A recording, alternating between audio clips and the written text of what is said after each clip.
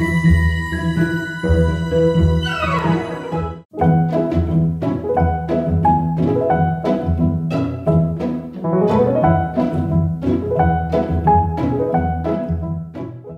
it's your local fish keeper Sabrina.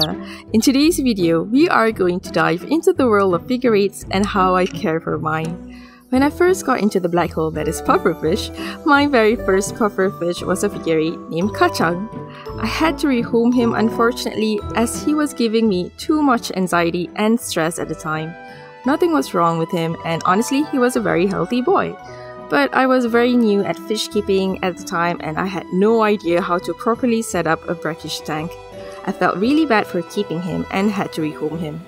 Hopefully with this video you get to keep yours worry-free. So let's start!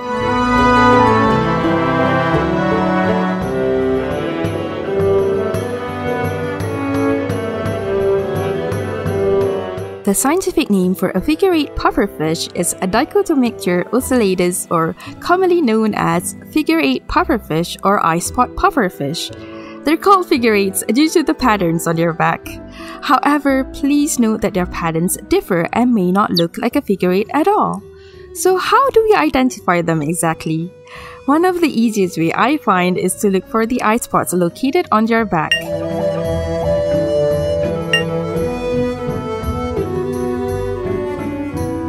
Figure eights are often confused with their cousin Dichotomicture fluviatilis or the topaz or Ceylon pufferfish, especially when they are young. The best way for me to explain is that topaz pufferfish looks like a mixture of a figure eight and a green-spotted pufferfish. They do not have the distinct eye spot pattern that figure eights do. The care for a figure eight pufferfish and a topaz pufferfish differ greatly, so it is important to identify what species your pufferfish is exactly. Figure eight pufferfish can grow up to about 3 inches or 8 centimeters in size and can live up to 15 years. Like most puffer species, they are not sexually dimorphic, and so far, the only way to find out if they are male or female is when they start breeding. Now let's get into the controversial part of today's video, which is their origin. Are they freshwater or brackish fish? Figure eight pufferfish can be found in mangrove areas, estuaries, and streams in Malaysia, Indonesia, and Cambodia.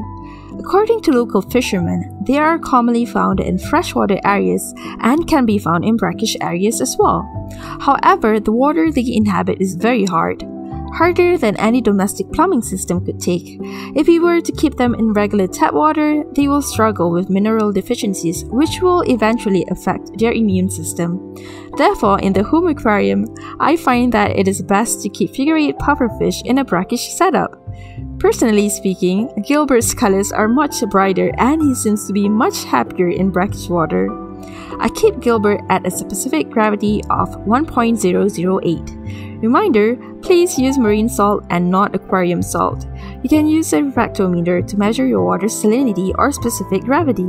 The following are the recommended tank parameters: ammonia 0, nitrites 0, nitrates less than 20 parts per million, pH of 7.5 to 8.0, hardness of 15 to 25, specific gravity of 1.008, temperature of 24 to 28 degrees Celsius or 75.2 to 82.4 degrees Fahrenheit. I keep Gilbert in a 20-gallon or a 76 liters long aquarium. Of course, bigger is better. Figure eight puffers appreciate a long aquarium rather than a tall aquarium. If you wish to keep more than one figure eight pufferfish, I'd recommend adding 15 gallons or 57 liters more for every pufferfish. The basic equipment you will need in order to set up a figure eight pufferfish tank is your tank of choice with a secured lid on top, filters, lights, a heater, and a refractometer. You will also need a water conditioner or dechlorinator to make your tank water safe, and of course marine salt to make brackish water.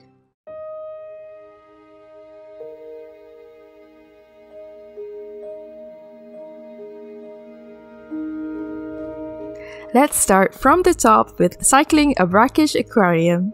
You can begin by cycling your tank at specific gravity of 1.008 straight away. I highly recommend doing a fishless cycle. If you're wondering, why at specific gravity of 1.008 and not lower? To put it simply, at specific gravity of 1.005, freshwater beneficial bacteria starts to die off. Brackish water's beneficial bacteria is much more similar to that of saltwater. Specific gravity of 1.008 is a safe and stable condition to cycle a brackish tank. You can use a refractometer to measure your water salinity or specific gravity, and you can use a test kit to monitor your levels. Congratulations!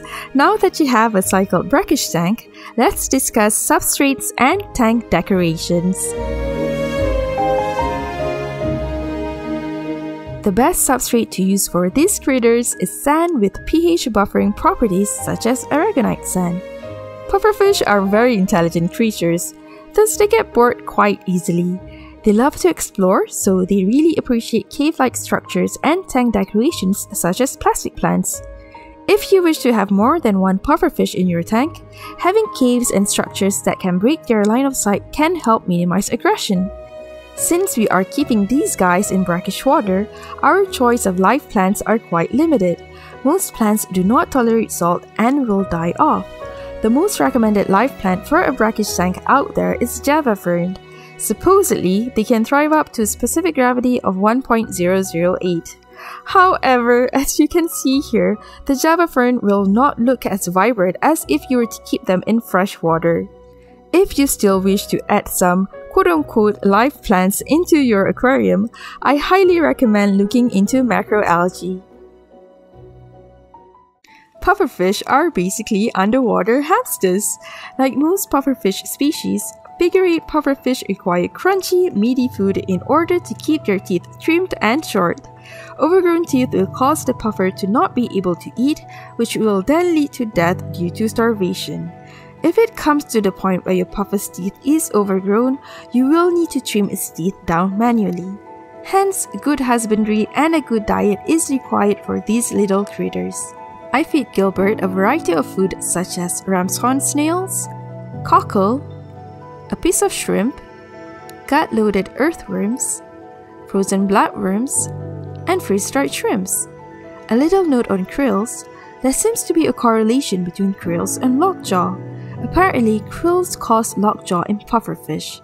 Unfortunately, I could not find any published articles or research papers on this particular topic, but through other people's experiences, this seems to be the case.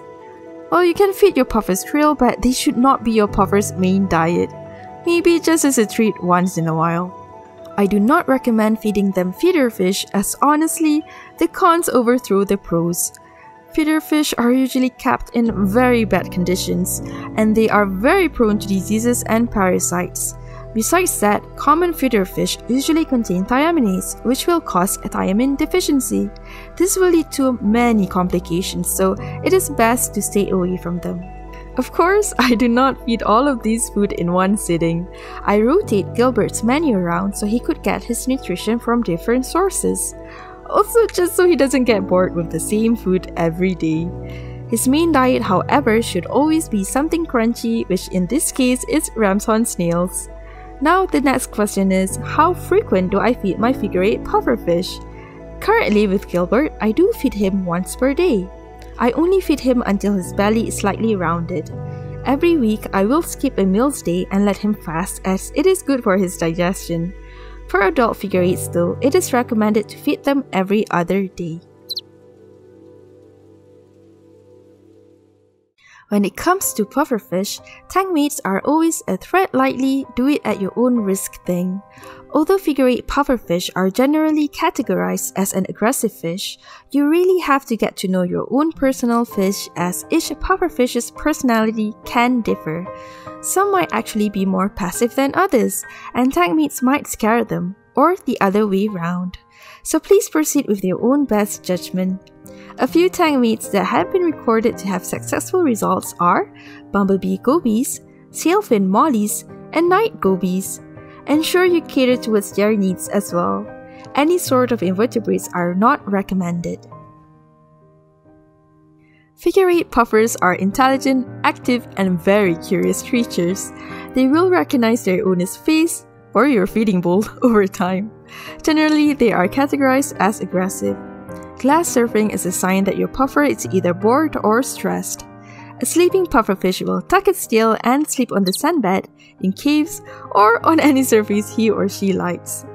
When it comes to colors, their colors do change to dull or bright according to their mood and according to the situation. When your puffer is sleeping, their color may look a bit dull. A happy pufferfish will have bright coloration with a white belly. When a figure 8 is sick, they tend to turn a dark color. When they are full after a meal, their belly might turn a bit dark and they tend to rest on the sandbed. These are, of course, just a few examples. A common question I get is, how do I know that my puffer is sick? Usually, they will have a strange behavior, odd activity or inactivity, coupled with dark and stressed coloration. If this happens, check your water parameters first. If your water parameters are good, then you can start ruling out diseases. Overall, figure 8 puffers are a joy to keep and make very rewarding pets. I absolutely love them. If you have any questions, feel free to drop a comment or ask us on Instagram or Facebook at Just BeFishy. Please like and subscribe if you like to see more content, and please do comment down below as we absolutely love hearing your thoughts and reading your comments. Until then, see you next time!